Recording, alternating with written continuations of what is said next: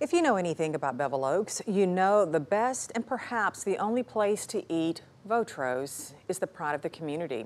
Lance Edwards has great news tonight. The restaurant is up and running in a food truck until the family can rebuild for the fifth time. But everybody's in the same boat. Martha Vautrot and her husband Louis define resilience. After waiting 1 month, the couple found a food truck, turned on the fryers, and set up a few picnic tables so Bevel Oaks and its neighbors could enjoy a nice evening, and of course some of their famous boudin balls. For '94, I fed everybody. I just tried to do what I could, so when Deanna called me and said she had the food trailer, I was so glad because people out here need something to get together.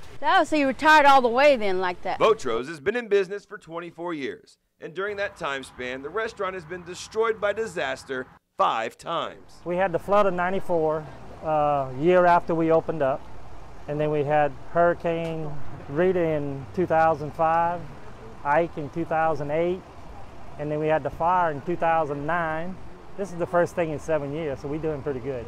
And that attitude, along with a food truck and a ton of water, drove the Vautrot's to reopen. Yeah, it's makeshift, but the food tastes as good as always. And with the love of everybody in Bevel Oaks and throughout Southeast Texas, we're all gonna come. We're gonna make this because we're Texans. We can take ourselves and shake ourselves off. The menu may be limited for now, but patience will rebuild this staple along Pine Island Bayou in no time.